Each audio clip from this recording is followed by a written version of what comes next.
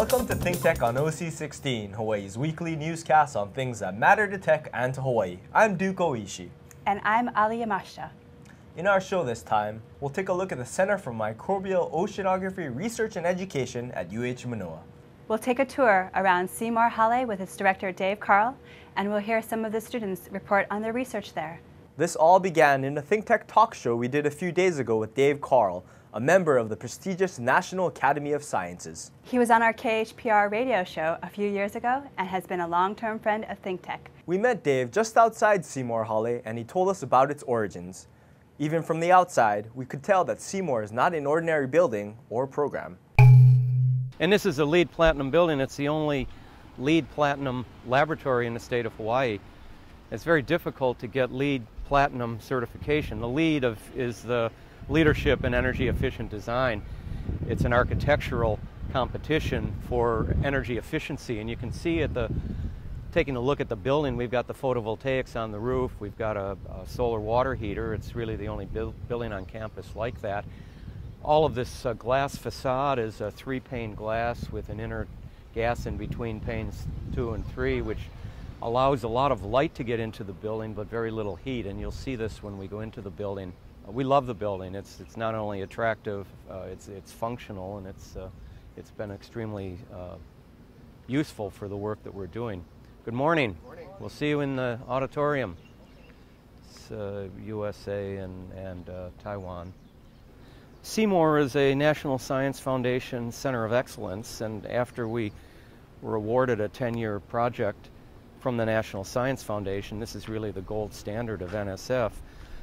The university administration and leadership thought, well, where are you going to do this work?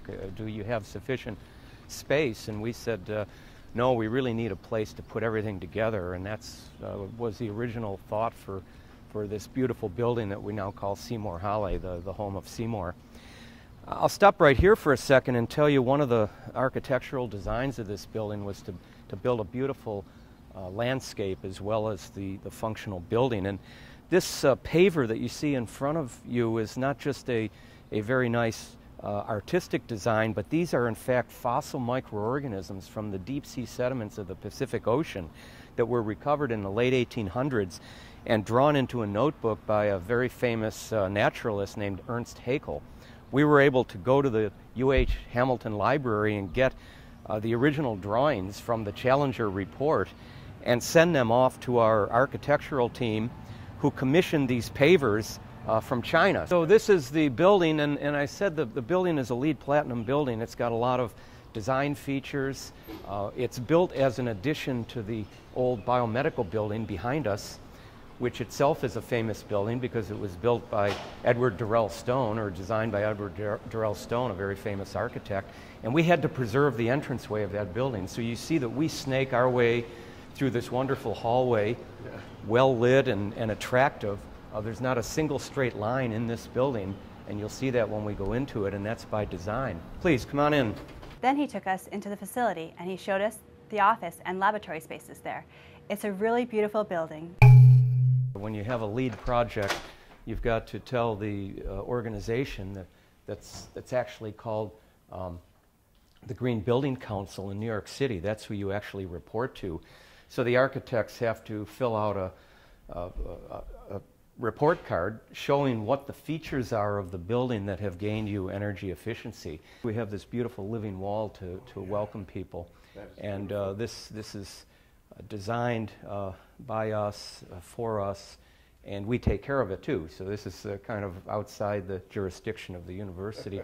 In fact, they didn't want this, and of course we wanted it, so there it is. Let's take a walk down the corridor. You'll see that we have made maximum use of light with these large communicating windows. In fact, the original design was to have no walls at all, just to have an open architecture, but because the faculty like to be in an office, we decided to have offices. So here's a typical office. Actually, it's not a typical office. This happens to be my office, and it's a little bit messy at the present time, but I'll just show you a few things. We pitched the ceiling up to collect as much light as we possibly could. We have these architectural light shades here, these eyelashes, if you will, on the windows, and these are features that bounce additional light in without directly heating. This is, this is kind where I do my work standing up. It's keeps me alert. It's hard to fall asleep standing up, even if you're bored, and it makes meetings very short. If students or people come in and they want to talk to you, if you sit down, you're stuck for 30 minutes. If you stand up, then it's like, okay, what do you need? So these are staff offices, faculty offices. We have a small mailroom. Postdocs are in here. So altogether, there's maybe 35 people in the building, and that's a mixture of students. We have undergraduate students in the building, graduate students, postdocs, faculty, and staff, administrators. So we wanted to have you saw that this is mostly offices. We have a small conference room at the end. The students are working in there in the last minute preparation. But we wanted to have a nice connection up to the laboratories on the second floor. So instead of having a concrete stairwell like most of the buildings on campus, we wanted to have a beautiful connecting staircase. So this is what we call the grand staircase. This is a metal and terrazzo freestanding staircase, and this beautiful glass, again by Kula on Maui, and we have these microbial fossils. And if you've been to laboratories before, and you probably have, you'll see that this one doesn't look like many of the labs you've been in. I mean, we got this beautiful, again, wallpaper. These are stainless bumpers to keep the walls looking nice because we push carts around with samples and with gear. We'll take a walk down here and then go through the labs. Again, we've got these large communicating windows. Usually in a lab, you got a little window and you're looking through to see if somebody's in there. We have these large open labs with communicating windows. Now, you can't eat or drink in labs. That's a safety issue, so we decided to put some coffee tables here so people could just come out of the lab and have a cup of coffee and continue to talk science. So there's no reason to not continue to do science, even when you're on a coffee break or if you want to come out here and debate something with your colleague. Just small things. Freezers are typically the size of a door. So instead of building a door, we build a door and a quarter and a door and a half so that when you want to bring a big freezer in here, you don't have to take the door off. And that's something we learned from the 25 years I was here in other buildings. The entire building is keyless, and everybody has a code, and when you put the code in, it registers the code. So we know kind of what the traffic is. Everything is, all the lights are occupancy sensors, so they go down. The air conditioning is occupancy sensor. It's tied to the lights, so when there's no people in here, a long holiday weekend, the air conditioning shuts down. Seymour is a program that has as its mantra genomes to biomes. Now, genomes are the blueprints of life, and that's what we have. That's what every form of life has, a unique DNA barcode. So we are looking at everything from the barcode up to the very highest levels of organization, what we call the ecosystem. So this lab, this beautiful lab with, we've even got a clerestory window up here. You can see the natural light that spills down. So that's a design feature. We have the broad open ceilings to give you the idea of openness. So this would be an instrument that we use in the biomes research. This is an instrument that measures nutrients in seawater. Nutrients are the fertilizer of the sea, so things like nitrogen and phosphorus. These are measured with this instrument. Over here we got the carbon dioxide. And ever since 1957, as you might know, Charles Keeling has been measuring carbon dioxide at the summit of Mauna Loa Observatory on the Big Island. Well, ever since 1988, since the Hawaii Ocean Time Series program got started, we've been measuring carbon dioxide in the ocean. And we see essentially that the ocean is increasing its carbon dioxide burden, just like the atmosphere is. And because of that, the ocean is becoming more acidic. So here you see the acidification of the ocean. And this is one of two data sets around the entire world where you can actually see this in real time, the other one being off Bermuda. And we helped to found the Bermuda program as well. So this Hawaii Ocean Time Series program that I know you've talked about before, Jay, on your shows, this is one of two sites in the world where we can make these measurements. All of my students and staff are out at sea right now. That otherwise this place would be buzzing, and then a lot of the rest of them are waiting for this symposium. So the labs are really quiet. It's a good time to tour, but it gives you the wrong impression. I mean, this. So this is one large lab, the Biomes Lab, and we wanted to make this lab, the entire second floor, a single big lab like this. But the air conditioning people said, no, we need an air-conditioned break. So this set of small rooms in the middle is breaking the main lab floor into two equal labs. Now this is a new part of the center. Ed DeLong was just hired here, as you know, and he immediately bought a new Illumina sequencer. This is a DNA sequencer. So this is what you would use to get this nucleotide-based sequence of life. So we go out in the ocean and sample DNA. It's just like you would do in forensic science. You bring it back to the lab, and you want to know whose DNA it is, so you sequence it with this beautiful tabletop sequencer. It's pretty amazing because only 20 years ago, you would need an entire lab like this to do what this machine does, and you'd need several tens of millions of dollars instead of several $100,000. So everything is being miniaturized, it's dropping in cost, and that's allowed us to really go out and very aggressively determine the blueprint of the entire ocean, and that's what we're in the process of doing. This is the Genomes Lab, and on this side, we've got materials that would be used for molecular biology analysis. This happens to be a brand new instrument also that DeLong brought with him.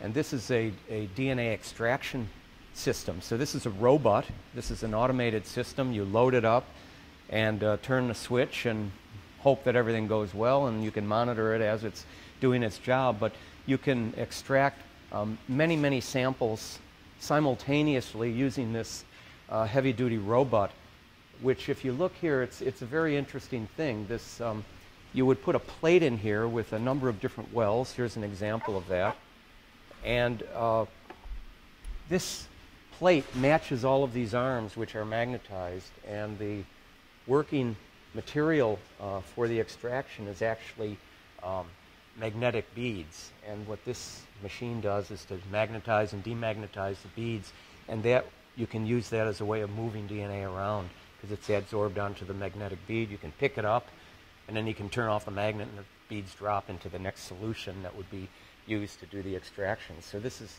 instead of doing every one of these by hand, you just use this robot. One thing in the business of DNA is storing DNA samples at very low temperatures. And these low temperature freezers are notorious for giving off a lot of heat. It's just like your refrigerator at home, except times 10. And they make a lot of noise. That's just the nature of the instrument. So when designing this building, we decided to build a whole room that we had extra air conditioning and extra insulation, so you can walk by here and never hear the groaning of these low temperature freezers. But this one, for example, is kept at minus 72 degrees centigrade. So these are very, very low temperature, and this is what you need to store the DNA for very long periods of time. And these all have monitors on them, and if they drop below a certain set point, they'll phone you up, send a text message, because these are really this is the Fort Knox of the DNA. This is where the DNA is stored, and we need to be absolutely certain that it's stored within a certain temperature range.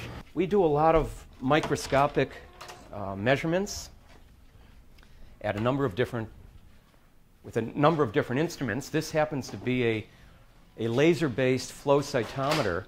Now what this instrument does is you take a sample of seawater that has, and I was telling this to Jay on his show, that it might have 1 million microbes in a small 1 milliliter volume of seawater. And you can take that volume of seawater and pass it in a fluid stream through this instrument that has 5 lasers interrogating at a common point. And as every particle, every microorganism or every particle of organic matter goes through that interrogation point, this machine collects information about it. How big is it? How much light is it scattering? What color is it fluorescing? And based on those properties, we can identify these particles as either living particles or dead particles, phytoplankton particles, those that have pigments because they'll fluoresce, and those that don't. And we can stain them with DNA stains and determine roughly how much DNA each one has.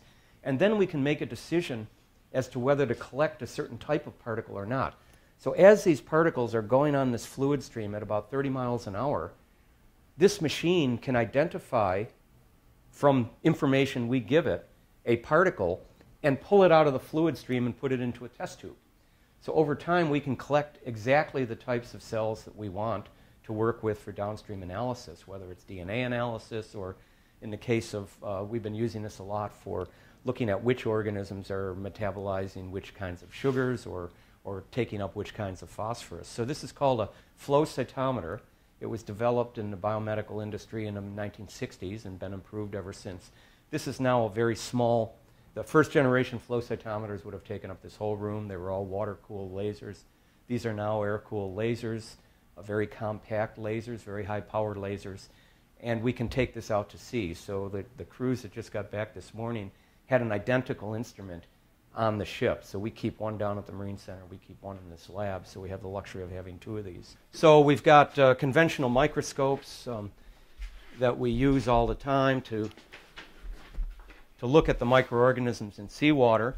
Nowadays, these powerful, what we call fluorescence microscopes, use ultraviolet light instead of visible light, and they interrogate dyes that are used to bind to DNA of the cells. So we make cells visible in different colors by using different dyes. And everything nowadays, I mean, the students can barely stand to look through a microscope anymore like I used to do when I was a student. Everything is digital, and everything is done now on the computer screens, along with all the analysis of the samples. So there are computer programs that size the cells and give you dimensions and actually count the cells, as opposed to having to do that manually. We've got a small room back here. It's a dark room. So we do X-ray work and some work that we call autoradiography, which is essentially similar to X-ray photography.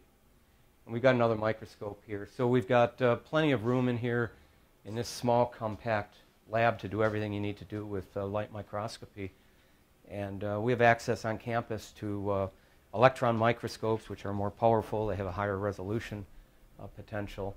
And those are run as facilities in various laboratories here on campus, including SOEST. We were impressed, if not amazed, at the careful design of the building, the attention to detail in constructing the spaces and outfitting the laboratories, offices, and presentation rooms. Then we got a chance to meet and see some of the graduate student researchers at Seymour, many of whom were from research universities in other countries, as they presented their work. So this is not a classroom, it's a science conference room.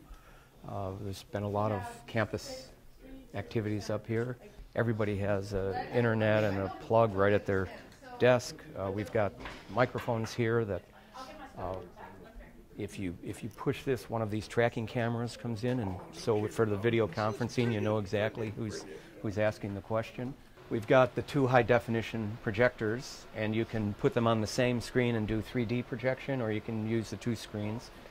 We've got a digital wall in the back. I don't know, is the screen down now? Yeah, but underneath the main screen, we've got a computer screen wall, what we call the... So you can project? Yeah, and you can use each tile as a separate image, or you can use all the tiles together. So these are the students. There's 16 students in the summer course, and they're from, as I mentioned, 9 different countries. We've got former Soviet Union, we've got Chile, we've got Germany, we've got France, we've got Taiwan, we've got Korea, and many others. So this is the course is Microbial Oceanography? Yeah, the course is Microbial Oceanography. It's now in its 9th year. So we've trained over 100 international students so far. Many of them are running their own labs now. It's great to see them at national meetings, and they say, oh yeah, I was in class number 1, number 2, or whatever. And they have these peer groups that they carry throughout their entire career. So these kids have been working together, living together, literally, for 5 weeks. And today, this morning, is the culmination of some of that work. They've, for the last week, have been working on samples that were collected at Station Aloha, so they're going to make a presentation of what they learned. The whole point of this training course is to get them trained to do this, and I think you'll see when they start speaking that they took their mission pretty seriously, and these are the top students around the world. The work that they're going to be reporting here would be similar to a PhD dissertation that would take somebody 4 years to complete. So they've just really taken what we call the low-hanging fruit, looking at some of the broad features at Station Aloha and putting them into a ecological and biogeochemical context. And this is what we're trying to do in the center as a whole. So it's pretty remarkable to see what they can do in such a short period of time. That's really what we're striving to do, get people of the quality that all of these young scholars are, and you know, build something really big here. And that's what we're going to do in scope. This new program I was talking to you about is going to be like Seymour, but actually much larger. Thank you, Rosalinda. Rosalinda's from the Kingdom of Saudi Arabia, but she's actually from Singapore. Why did you decide to come here to Hawaii for this program here at Seymour? Because of the reputation of the program. I feel that I will learn a lot and which will benefit my research. This summer, this is the 9th year we've been doing this course. It's an advanced graduate training course in microbial oceanography. And we've had students here for the past approximately 4 weeks learning about microbial oceanography, conducting field work, and laboratory analyses. One of the highlights of this course is the field component. We had a 7-day research cruise out to Station Aloha where the students learned how to make productivity measurements, deploy field equipment, do molecular biological analyses, and brought those samples back to the lab and did a wide range of different analyses to try to make sense and get a description of the habitat of the oligotrophic open ocean at Station Aloha. These scholars were dedicated to their work and world-class in their presentations. We were impressed, and we could also see that Dave Karl was proud.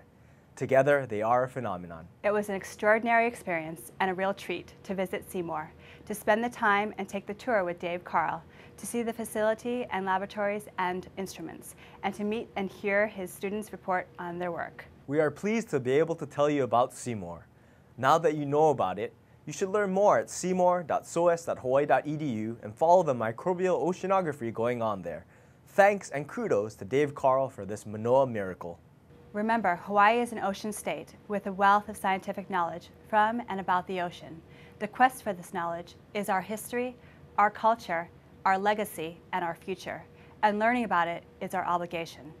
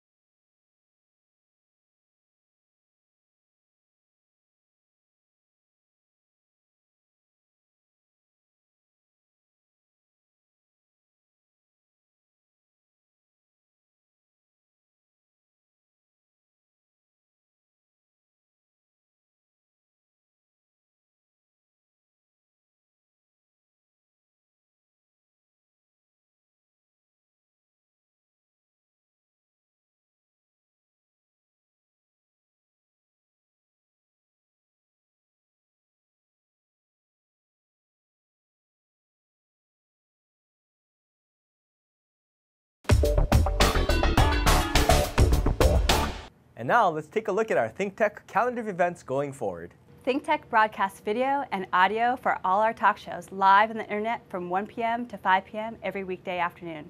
If you missed a show or want to replay or share any show, they're all archived on YouTube. Visit thinktechhawaii.com for our live stream and YouTube links, or to join our email list and get these links and advisories on our upcoming shows. We also invite you to be part of our live audience at our downtown studio in Pioneer Plaza. Contact Jay at thinktechhawaii.com. Raise your awareness in every way on ThinkTech.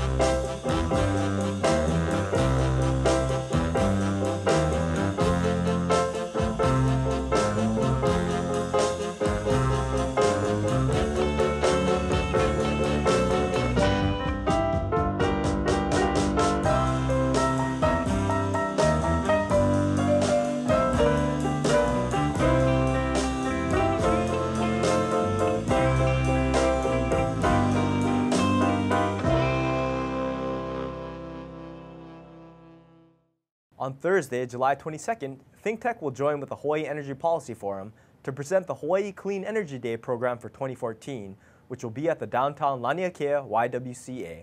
You can sign up to attend this program on hawaiienergypolicy.hawaii.edu. We'll be right back to wrap up this week's edition of ThinkTech. But first, we want to thank our underwriters. Castle & Cook Hawaii, 160 years of investing in Hawaii, creating communities and providing for the needs of our state. Collateral Analytics, a Hawaii-based tech company empowering the real estate industry to make better informed property investment decisions. The Foreign Trade Zone, bringing the benefits of the Foreign Trade Zone program to Hawaii businesses and entrepreneurs. Galen Ho, a senior executive of BAE Systems, a global defense, security, and aerospace company. Hawaiian Electric Company and its affiliates Maui Electric and Hawaii Electric Light Company on Hawaii Island. Hawaii Energy, your energy conservation and efficiency program, created to help Hawaii residents and businesses adopt a clean energy lifestyle. The Hawaii Energy Policy Forum, incorporating diverse perspectives into the design of a forward-looking energy strategy. Hawaii Gas, helping Hawaii achieve its transition to clean energy and a better energy future. Hawaii Pacific Health, bringing technology and teamwork together to transform healthcare in Hawaii. The High Tech Development Corporation, the state's leading technology agency. The Scheidler Family Foundation, supporting many educational, cultural, and charitable organizations in Hawaii, including ThinkTech.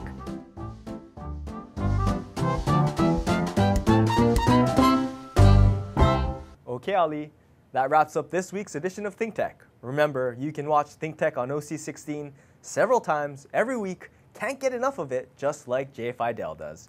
For additional times, check out OC16.tv. Definitely, Duke. For lots more ThinkTech videos and for underwriting and sponsorship opportunities on ThinkTech on OC16, visit thinktechhawaii.com, be a guest, a volunteer, a producer, or intern, and help us reach Hawaii. I'm Duke Oishi. Thanks so much for joining us on ThinkTech. You can watch the show throughout the week and tune in next Sunday evening for our next important weekly episode. Aloha, everyone. I'm Ali Yamashita. See you next time. ThinkTech is thought-provoking and philosophical.